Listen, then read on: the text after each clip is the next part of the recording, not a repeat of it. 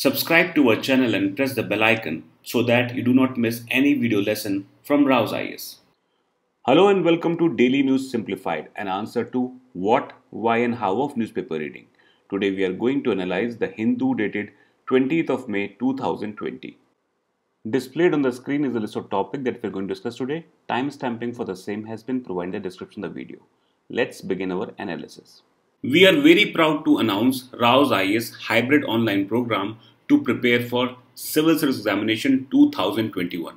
The program is designed in such a manner that it will ensure same quality content at your home as we deliver here at our campuses. It also gives you the flexibility to join our campuses as and when you are ready to join the physical class program at our learning centers. Our GSI hybrid course has been designed to provide 360-degree guidance. First, our teachers cover everything from basic to advanced, and given the dynamic nature of the exam, we focus on both the static syllabus and the current affairs. Second, we focus a lot on discussions and doubt solving to be able to impart real understanding of issues important for exam, and so we promote group discussions and make expert doubt solving available to you at all times. Third, testing is another key requirement to crack the exam. The course gives you ample practice through class test and UPSC level test series. Finally, just before the prelims and mains exam, we help you in revising everything important through our highly targeted revision modules. If you want more information, you can log on to our website and download the GSI hybrid brochure. The description of the video has the link for that as well. You can get in touch with us using your preferred way. All the necessary details are given in the brochure, so please refer to that. From the entire team of RAU'S, we wish you all the very best and we will be happier to partner with you in your journey of success. Page number 14 of today's newspaper highlights a very important news item which talks about behind new incidents, a change dynamics along India-China border. The news basically highlights the kind of skirmishes or standoffs that we have seen recently. You must be aware of the fact that in the last few weeks, Indian and Chinese troops have been involved in as many as 4 incidents along the undefined line of actual control. The entire problem reached to the flashpoints in Galwan Valley, which is part of Aksai Chin, and in Demchok in Ladakh as well. Now in this context, it is important for us to understand why India and China have not been in a position to solve their border disputes. Now in this context, there are few important pieces that we need to understand. First, China shares a border with more countries than any other state. Now when China is sharing border with so many states like 20 states, it has settled border disputes with many of them, which includes Myanmar, Nepal, North Korea, Mongolia, Pakistan, Laos, etc. Even with some of the former enemy countries like Russia and Vietnam, China has been in a position to settle its border disputes. Now in this context, we need to understand what is the problem that basically stops India and China to find solution for their border disputes. In this context, we would like to go back in history and try to understand the causes of border disputes between India and China. Now here we can also see that when you talk about India-China border disputes, they are basically divided into 3 sectors. First is Aksai Chin area. This is the western sector. Second, the middle sector if you talk about is about Sikkim and Bhutan. And third is the Arunachal Pradesh sector, which is also called as McMahon line. Now these 3 sectors are important in terms of the current problems that India and China are having. Apart from that, there were some problems in the middle sector of Himachal Pradesh and Uttarakhand as well. Now as far as these issues are concerned, these are considered to be more or less settled. Now in this context, let's first try to understand the genesis of Indo-China border disputes. Now let us try to understand the major causes of problems in terms of Indo-China border. Now in this context, the simplest cause of problem between Indo-China borders is the difficult terrain and nascent survey technology. Now when we talk about the border disputes between China and India, we can imagine that boundaries were primarily laid out in the 18th and the 19th century. At the same time, this particular region of India and China is also home to Himalayan region, and hence this is a very difficult terrain to conduct any kind of survey. Now when these borders were being settled in 18th, 19th and 20th century, The survey technology that was available was of very nascent type, which could not take up the kind of challenge this difficult terrain of Himalaya has posed. So in this context, we know that there was very little help from survey technology, the terrain was difficult, and hence a lot of area was not properly defined in terms of India and China border disputes. Second problem that has emerged is because of the absence of functioning Tibetan state. Now, in this context, it is important for you to know that in 1914, at the Anglo-Tibetan Shimla Conference, the British colonial authorities draw the McMahon line. This particular line established boundary between British India and Tibet. Now, it is important for you to know that the Chinese representatives were present at Shimla Conference. However, they refused to sign or recognize the accords on the basis that Tibet was under the Chinese jurisdiction and therefore Tibet could not enter into any kind of treaties. So this becomes another important aspect because we are aware of the fact that Tibet is now part of China. Third important aspect which has caused a lot of problems is the craft of British imperial map making and the kind of changes that they have adopted. Now when we talk about the kind of map making that British people have adopted, especially in defining the border of India, there was a lot of ambiguity as well. Apart from that, there were some problems as well, especially when we talk about the Aksai Chin region. Now this region was defined by British at one point of time as part of state of Jammu and Kashmir, and when they were looking for any kind of invasion from Russian Empire, they defined this particular region to be part of Xinjiang. You can see here, this is the part of Xinjiang. So British policy in terms of defining the map of India was not very consistent. At one point of time, they defined a particular region and part of Jammu and Kashmir. At the same time, when it suited their interest in order to protect their interest in India, they defined a particular area as part of the Chinese area. And this is the kind of problem that British have given to India as well. Now, the most important aspect in this entire journey is the post-independence development. Now, we are aware of the fact that when we talk about India, India became independent in 1947 and China also started its journey of independence almost at a similar time in 1949. Now, as soon as China became independent, it basically invaded Tibet, and in 1950, China declared Tibet to be part of China. Now, in the early part, that is between 1950 to 1954, India asked China to maintain the independence of Tibet. However, the situation changed drastically in 1954 when India-China Agreement on Trade and Intercourse between Tibet region of China and India was signed. As evident from the name, India accepted Tibet region as part of China in 1954 and in turn expected that China will stop claiming Arunachal Pradesh as part of its territory.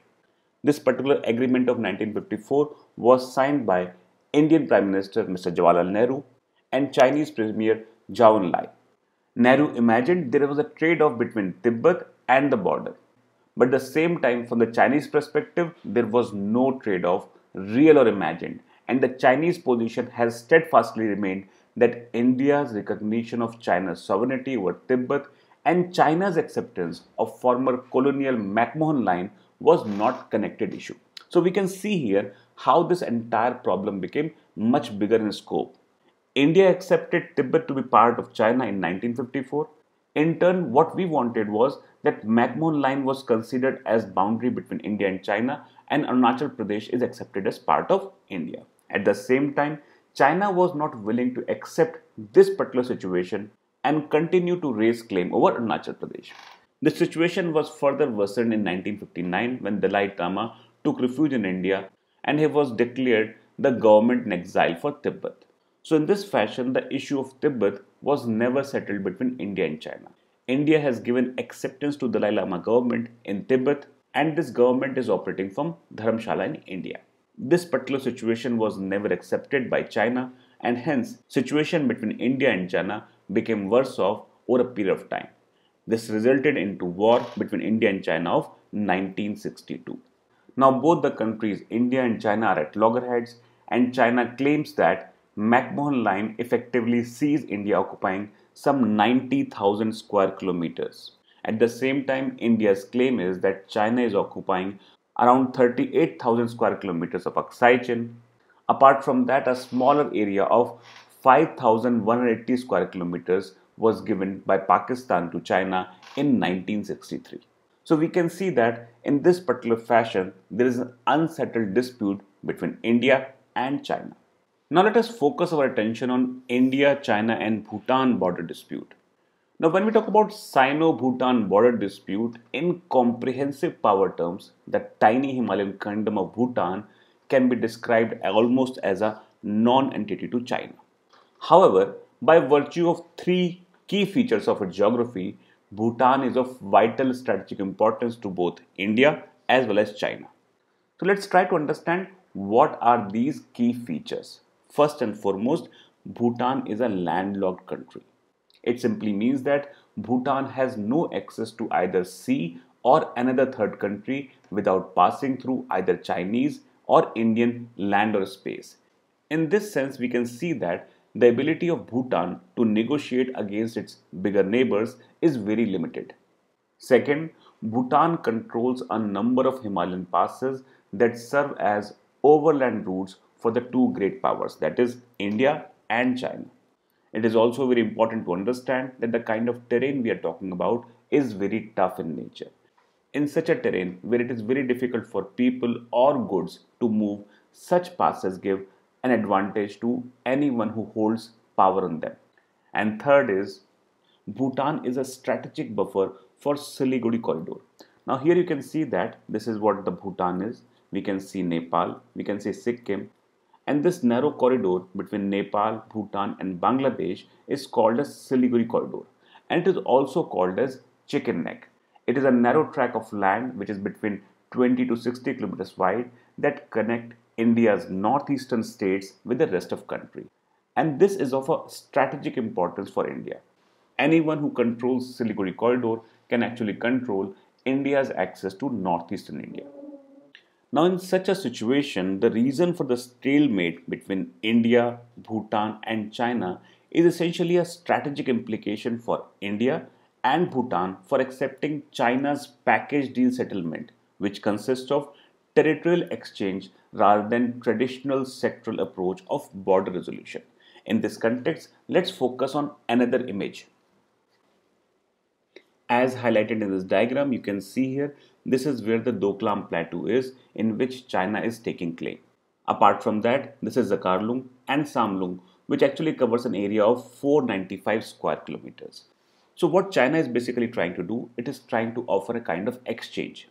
So exchange would involve China trading 495 square kilometers territory in central Bhutan, which is highlighted in these two areas, you can see that. And in return, it would expect 249 square kilometers territory in the northwestern Bhutan. We can see here, this is where the Doklam province is all about. Now for India, the deal would bring the China within the 500 kilometers of its Siliguri corridor. So we can see here, if China is positioned here, the Siliguri corridor, which is this region, this becomes very tricky situation to handle. It will offer China a commanding view of Indian border defenses and provide a launch pad to progress operation into Siliguri corridor. As a result, there are fears that underlying motive of China's quest to resolve the border dispute seem not to be on the basis of traditional usage of history owing to strategic nature of western border. So in this way, we can see that this kind of a negotiation between Bhutan and China can be antagonistic to the interest of India, and hence India is trying to defend the position of Doklam as much as possible. Page number 11 of today's newspaper talks about a very important topic from the perspective of environment, ecology and biodiversity, and that is hotter oceans spawn super cyclones. Now this topic basically highlights that the record temperature in the Bay of Bengal have set the stage for storm systems. In this context, we are aware of the fact that Amphan has developed into a super cyclone and is expected to make a landfall today along the coast of West Bengal and Bangladesh. Now in this context, we have discussed about the naming of cyclone in yesterday's discussion by Mr. Weber Mishra. In case you have missed it, so please go back and watch that session. In this discussion, we are going to focus upon what could be the possible reasons behind increasing frequency of cyclones in the Indian Ocean. Now in this context, we have taken the image which was given by Indian Meteorological Department, and it talks about the kind of landfall that we're going to see. Now here in the green zone, you can see here the green zone which is now being highlighted in terms of the blue outline. This is the region where the movement of the cyclone is expected. So somewhere in the coast of West Bengal or Bangladesh, the impact would be much higher. IMD in its notification has clarified that it is very likely to move in the north-northeastward across Northwest Bay of Bengal and cross West Bengal, Bangladesh coast between Digha, that is in West Bengal, and Hatia Island, that is Bangladesh, close to Sundarban during the afternoon to evening hours of today, that is 20th of May. So this is what the projection is, and we can see here this is what the trajectory is expected to be in terms of the cyclone Amphan.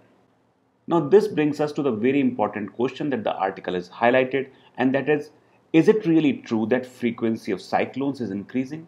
The answer is yes.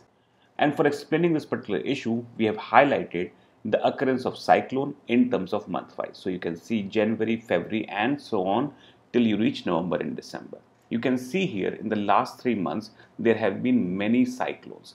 Now when you talk about cyclones, cyclones are also important in terms of their intensity. So we can see that there is a super cyclone storm as well. So Kair is super cyclone storm.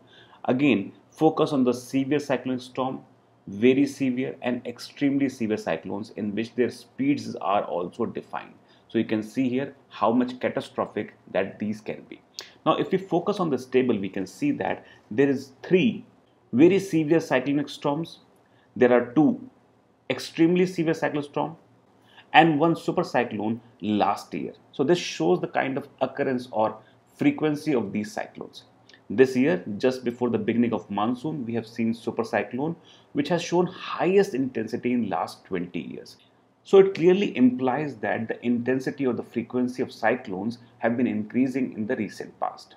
Now we need to understand what is causing the increased frequency of tropical cyclones. Now when we talk about tropical cyclones or cyclones per se, in this case, cyclones are caused by atmospheric disturbance around a low pressure area distinguished by swift and often destructive air circulation. Apart from that, cyclones are usually accompanied by violent storm and bad weather, and this is how they become very destructive in nature, and that is what the fear is. Now India as a country is suffering from COVID-19 pandemic, and in these regions where this super cyclone is expected to cause a landfall, will find it difficult to make rescue and rehabilitation work easy. Now in this context, we need to understand what are the conditions that leads to the formation of cyclones. Now whenever you talk about cyclones, there are 6 main requirements. First, sufficiently warm sea surface temperature. Second important aspect is atmospheric instability. Third is high humidity in the lower and middle levels of troposphere. Fourth is enough Coriolis force to sustain a low pressure center. Next is a pre-existing low level focus or disturbance. And last but not the least, low vertical wind shear. So these are the 6 main requirements for the formation of tropical cyclones. Now in this context, when we are talking about this particular article, we'll be focusing on heating of the Bay of Bengal. So in this context, first point is very important, that is sufficiently warm sea surface temperature. So now we can see that the temperature plays a very big role in all the process. Now let us try to understand what is happening in the Bay of Bengal. Now when we talk about the Bay of Bengal, we can see here in the graph in terms of the difference in temperature that we have seen in the last 5 decades. So from 1961 to 76, we can see hardly any kind of red spots here in Bay of Bengal or even in the Arabian Sea. However, when we talk about 1997 to 2005, the red zones have increased in frequency as well as in area. And it shows that the temperature has gone from around 27.5 degree to around 30 degree in this particular region. It means that the temperature has gone up. And we are aware of the fact that cyclones gain their energy from the heat and the moisture generated by the warm ocean surface. So we can highlight that when we talk about ocean surface temperature here in 1961-76, this is in the range of 27.5 to 28 degrees Celsius. At the same time, when we go for a similar kind of comparison in 2005, the temperature has gone up to 30 degrees Celsius, and this is enough amount of energy to cause cyclones. Apart from causing cyclone, it can also lead to super cyclones. So we can see here the color towards the red denotes the temperature reaching 30 degree, and you can see the increasing dominance of red color in the Bay of Bengal in the last 5 decades. Now higher than normal temperature in Bay of Bengal may be wetting super cyclones, and the lockdown indirectly may have played a role. Now let's try to understand how lockdown might have contributed to these super cyclones. Now, when you talk about reduced particulate matter emission during the lockdown, meant fewer aerosols such as black carbon that are known to reflect sunlight and heat away from the surface. So, when there was no lockdown, there was ample amount of aerosols, and this aerosol was doing what? This was causing albedo effect. Now, when we talk about albedo effect, it means the sun's insolation is reflected back even before being absorbed by the surface. Now, in the current situation, when there's reduced particulate matter, it means albedo effect is functioning less, and hence more heat from the sun is being absorbed by the surface and is converted into radiation, which is basically absorbed by the atmosphere, and it basically heats the upper surface of the atmosphere as well as of ocean. And this is what the problem is, which we can see here. Apart from that, every year increased particulate pollution from the Indo-Gangetic plain is transported towards the Bay of Bengal, and this also influences the formation of clouds over ocean. You must be aware of the fact that whenever we want to make clouds, we need to have aerosol particles which basically act as hygroscopic particles. Means these are the particles around which the water moisture basically accumulates, and this basically causes a lot of rain to fall. But right now this is not is happening, and this is causing cyclones to have higher intensity as well as more frequency, and that is what the article basically wants to highlight. Page number 7 of today's newspaper presents an article which talks about a callous response. The author highlights that migrant workers who act as the backbone of an economy have been left in lurch since the lockdown began. Now, this article basically highlights the kind of apathy that has been shown against the people who work in the informal sector.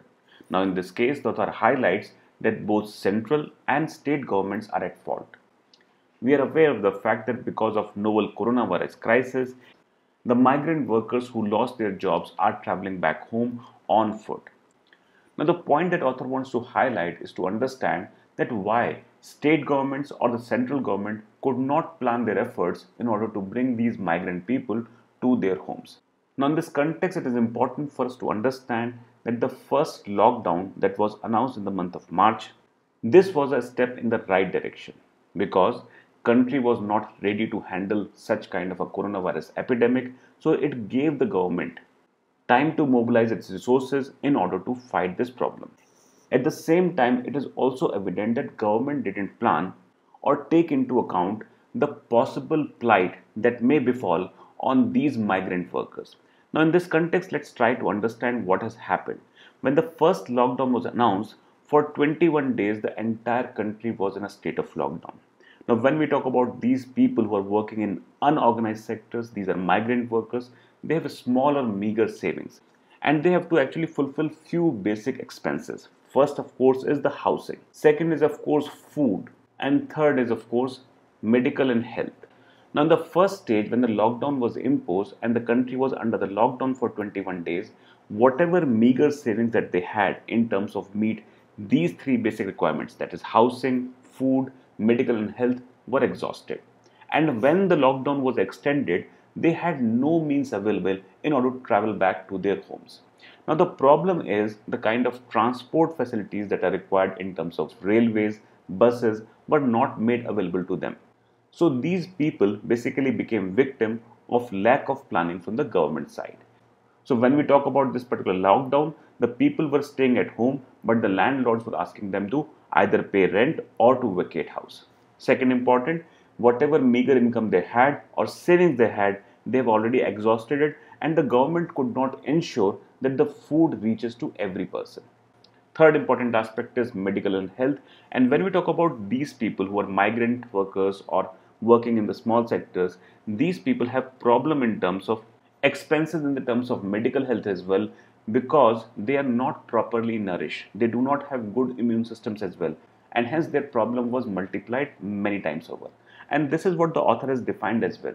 The epidemic has resulted in the loss of the jobs and hence no source of livelihood. And when they stayed for the extended duration, they have exhausted their income. So, those people who were living in mega urban cities like Mumbai and Delhi were at a greater loss. Second problem that we can identify is that once these migrant workers and laborers who do not have any source of income for their sustenance are traveling back to their home, they do not have enough resources available for them in order to sustain themselves once they reach home. So the author highlights that this is the callousness of the government that has revealed their inability or lack of it to cope with the immediate needs of this migrant population traveling back home, as they neither have financial or logistic support from the government in the time of such crisis. Now, in this context, please try to understand author not only blames the central and the state governments but also on the social fabric of the country. In this sense, the author highlights that initial lockdown has definitely decreased the impact of disaster, which could have been much worse in a populous country like ours, that is India. However, social apathy still continues for the workers and laborers. Now, in this context, the author has highlighted that despite fiscal relief provided by the central government, many state governments like Uttar Pradesh, Madhya Pradesh, Gujarat, Punjab have passed labor laws which are against the interest of these workers. At the same time, the author highlights that there has been no collective protest or response to the society at large in terms of these kind of steps and initiatives which are taken by the central government as well as the state governments. So the author highlights that the social apathy that we have seen in terms of we have used these resources or the workers only for the sake of production. When we talk about agriculture, we require these migrant laborers in order to bring the crop from the fields to the home and ultimately to the cold storage. Later on, we require these migrant workers to take this crop from the storehouse to the market. Now, when we talk about MSMEs, we want these workers to perform their tasks to the full and ultimately go unpaid for the overtime work that they are doing. At the same time, these workers are not treated as if they are humans. They are treated as if they are machines, and we can utilize them over and over again for an extended period duration so that they yield maximum benefit for the economy. This was further showcased in terms of tussle between the center and the state governments in terms of who will pay for the train fare for the people who are migrating back from the cities they work to the places they live. So we have seen the kind of problems these workers have faced in the recent past. Now there is one more problem that is important here to highlight. Now when these workers are traveling from the urban centers to the centers where they live, they do not live in big cities or centers. The trains or buses basically travel from big urban centers like Mumbai or Delhi to the places of like capitals or even big cities. But what is the provision for the last mile connectivity for these people?